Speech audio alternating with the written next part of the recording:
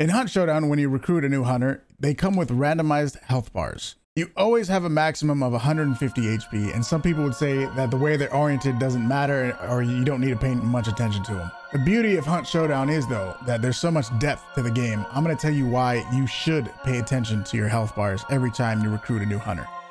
This is gonna be gnarly. Before we get into the juicy details, though, if you didn't know already, I stream Hunt Showdown 5 days a week on Twitch. You can find the link in the description. I try to be as educational and helpful as I can be, so feel free to ask me any questions you have in the comments or when I'm live on Twitch. So first things first, I will absolutely concede the point that dying with a 50 bar on the end does suck. It absolutely sucks, yes. But losing any amount of health sucks. Is being at 100 HP worse than being at 125? Yes. However, given the changes in 1.3 to small ammo and the rate of fire of some of the guns, plus the fact that the Sparks, Lebel, and the Mosin, which are the 3 main long ammo guns in the game, they all do over 125 damage. That means no matter how much health you're down, you're in a bad position, no matter what. Now on to the many benefits. My preference is definitely for having a big bar on the end.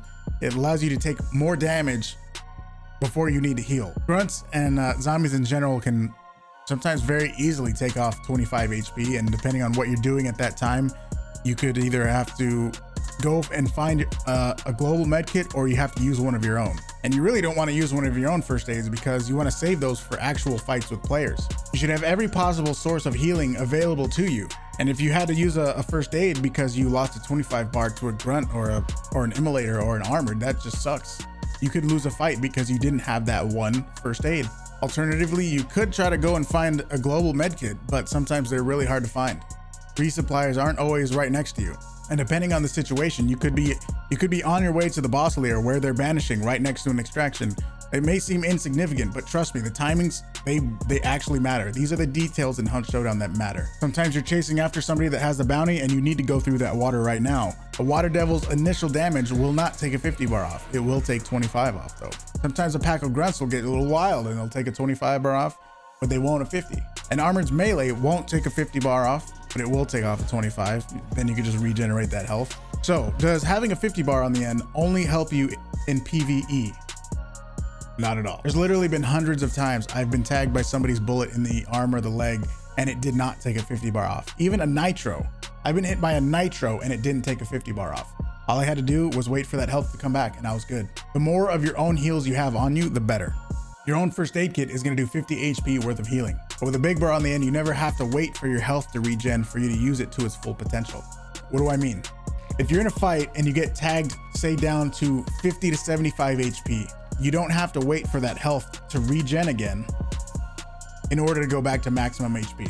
If you're in the middle of a fight, you absolutely do not want to be sitting there waiting for your health to come back, stuck in a bad position, and having your enemies advancing on your position while you're just sitting there with a med kit in your hand waiting. You do not want to be doing that. If you have a 50 bar on the end and you get tagged between the 50 and 75 HP range, all you have to do is pop the one med kit.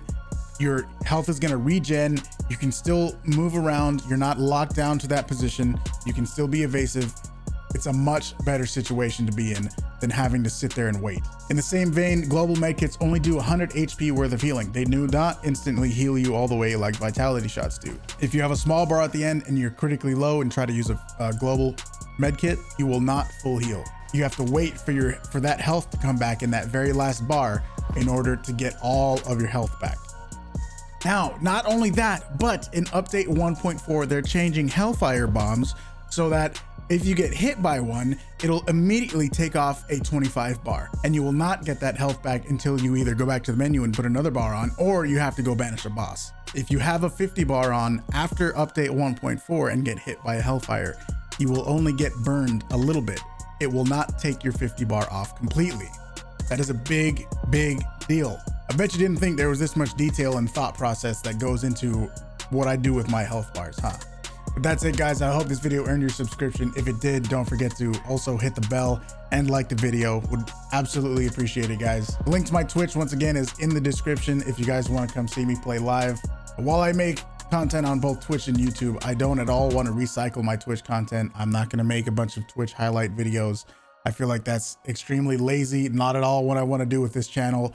So expect more educational and informative videos coming very soon.